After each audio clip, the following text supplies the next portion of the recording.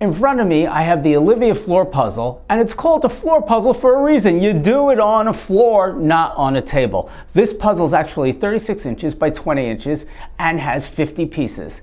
Now the puzzle is age graded 3 and older, but I found it a little bit more difficult. It took me about 20 minutes to do, so if you're going to do this with a 3-year-old, you need to sit down and work with them. This is from Mega Puzzles.